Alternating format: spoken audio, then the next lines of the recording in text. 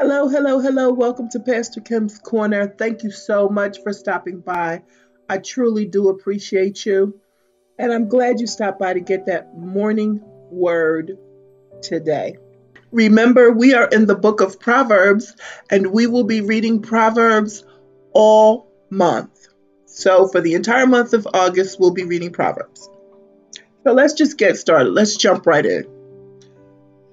The third chapter of the book of Proverbs. My son, do not forget my teaching, but keep my commands in your heart, for they will prolong your life many years and bring you peace and prosperity. Let love and faithfulness never leave you. Bind them around your neck. Write them on the tablet of your heart. Then you will win favor and a good name in the sight of God and man. Trust in the Lord with all your heart and lean not on your own understanding. In all your ways, acknowledge him, and he will direct your paths. That is so wonderful. May the Lord truly add a blessing to the reading of his word.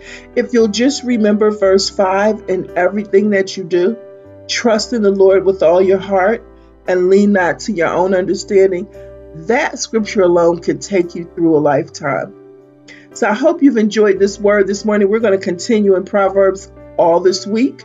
So join us as we read Proverbs for the month of August. I do hope you have a blessed day today and a purpose-filled life. And you know that I love you with that agape love.